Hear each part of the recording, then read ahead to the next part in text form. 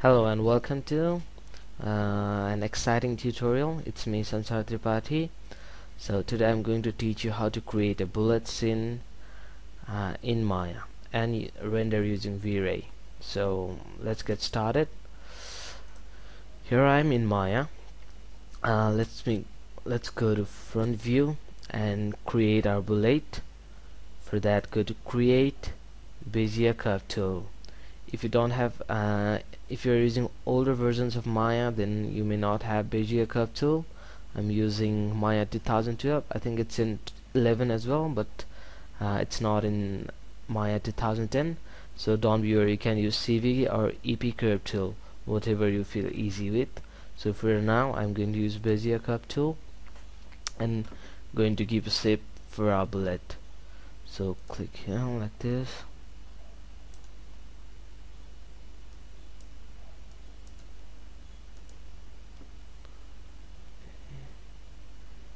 Down, chat, press shift key and do that.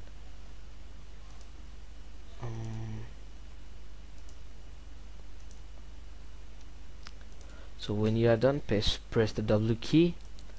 It's quite good, but let us make some adjustment. Select all these parts, move it aside. This one a little bit like this. Press the R key to do the selection. Scale tool. Move it a little bit inward. I think it's alright. Now with this selected, go to surface and revolve. So here we are. Go to channel box, revolve, and you see pivot X, it's 0, so it's alright. So let us go to perspective and press 5 to look at the settings. It's alright, you got this black spots like this, but we're going to convert it to polygons, so don't be worried. But before that, select these two, go to edit, delete all by type, history, and then select the bullet, press shift, select both, and then you'll select the curve, then press delete key. Now select your bullet, go to modify, convert NURBS to polygon, to the option. Be sure to put it in control points and apply. Close it, just move it aside, select this, delete it, and now select the bullet, press the 3 key, so you get exact it's a little bit different, so you can just make some adjustments. Since this tutorial is going to teach you more on V-Ray, so I'll not go in detail for the modeling part, so I'll just do the basic modeling techniques, just teach you how to, just give you a few ideas on how to model it. You can go ahead, let me undo it. Okay, I have some problem over here. Just make a few adjustments. Go to aces, double click it, outside one as well, this one, go to scale it, just scale it and push it a little bit up, select this, push it a little bit up. I need to scale, I think I need to scale this a little more. Sorry, these are not being selected. R, scale it a little bit down. So here we go. Our bullet is almost ready. Just make a few adjustments. I think it's alright. So just go ahead and take some reference of bullets and do a few modeling. Let me make a little bit adjustment over here. W, move it downward. It's alright. Okay, no problem for that. Just try to model it as best as you can. For now, let it be like this. Just let me extrude a little bit down part, so we're going to put the silver part over there. Oh, sorry. Okay, now let me go to polygon, edit mesh, and extrude it. Oh, select that. Sorry, I think I should do this way. So it's alright. Press the G key to do the extrusion again. This one a little bit more, and press it inward. Okay, press G once again and then press it inward, so it'll make you go inside. Okay, now let's go ahead for modeling, rendering part. Select the blade, move it up just in this line. Okay, it's alright. And then just load your V-Ray plugin. If not, for that go to Window, Setting and Preferences, Plugin Manager, and down there you'll see V-Ray for Maya. Just load auto load, and then go to Create V-Ray, create V-Ray plane. So it will create a plane. Select the plane, go to Attribute Editor, Initial Setting Group, Lambert, and choose the color to white. It's alright. So now it's time for us to create our material for blade. So for that, go to Window, Rendering Editors, Hypershade. Here we are in Hypershade. Let me move them a little bit side. So now we're going to create a V-Ray material. Here it is. Just select your bullet and assign a material to it. Now let us double click this material and adjust a few settings over here. For the diffuse color, put the color you want to put for your bullet. For golden color, just go ahead with this kind of color. I think it will give it good. If not, then you can come back again and change it whenever you like. Just let us rename this material bullet gold. And for the reflection, go to Font, and for the reflection color, let me just go to kind of grays. Just check reflect on backside. That's it for, I think that will do for our material. Let's go ahead and do a quick test render. So be sure to change your rendering engine to V-Ray and do again, render it out again. Sorry, I forgot to smooth our bullet, so let us do that. Press 1 key, go to mesh, smooth, once again mesh smooth, so that'll give you smoother looking bullet, and go ahead and see our render. So here it is. It's alright. We don't have any reflection now, so we're going to create that.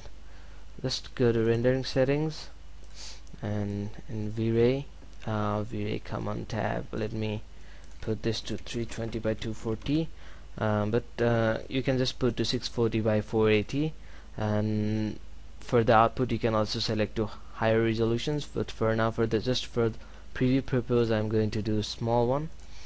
Let's go to V-Ray tab, global option, it's global mask, check on global max depth, and then image sampler to adaptive DMC, lock threshold to DMC sampler threshold, and for the most important part, we are in the environment, so this is where we are going to create our reflection. So just check and override environment, and then for G-Ray texture, go to full white, and then for the reflection texture, we are going to use an HDRI map. So click on the checker box, go to File, load a file from your attribute editor, and I'm going to use Studio Setup 002 HDRI maps, so you don't need to worry to get this HDRI map. You can use any reflection HDRI maps you have, or even any room HDRI maps or anything else. So for now I'm going to use this. Open it, so it's on there. Then go to indirect illumination tab, and then GI on, reflective caustics on, and ambient occlusion on. So for this scene, pretty much the default settings will do good. If not, you can just go ahead and play around with some settings. If you want to know full detail about all these settings, then you can go ahead and look out for basic tutorials for V-Ray. I don't have much time, so I can't explain all those. I'm sorry, but I will try to do some tutorials on explaining all these settings as well.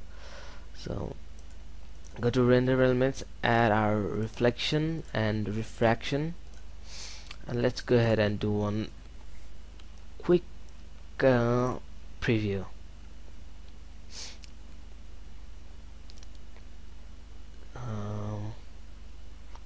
It's pretty slow because of the reflection.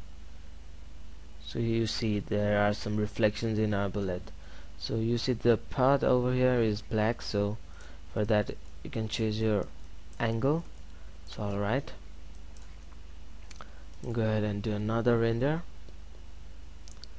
No need to be worried for that. You can later on go to Photoshop and just paint that part. So you have already started seeing the reflection over here.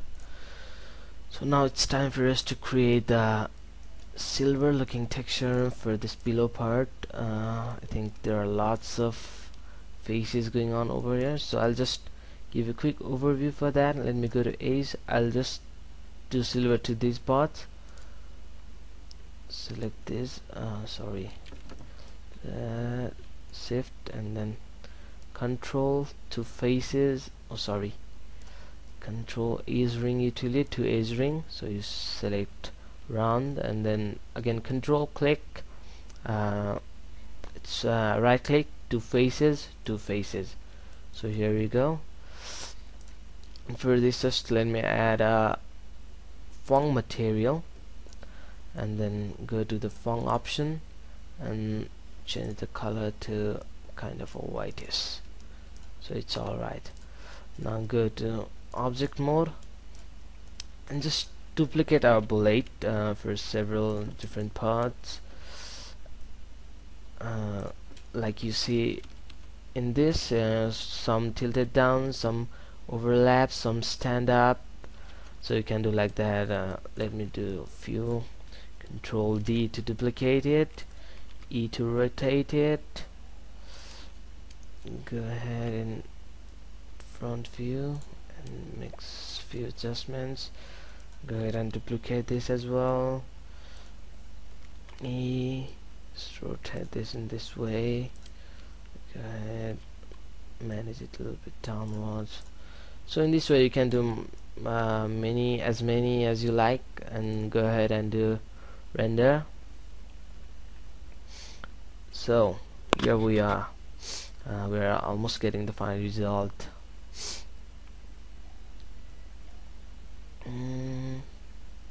So here it is, and for the black part you can just crop it out in Photoshop or just paint that part. And let me show you one thing else. If you see in this image, you see this last part are quite blurred. So when you put bullet, just more over to this point, just in Photoshop what you do is take the blur tool and just blur out those parts, so it will give good depth. So I think this tutorial was helpful for you. So I'm Sansar Tripathi, and just look forward for my more tutorials. I'll do it in future.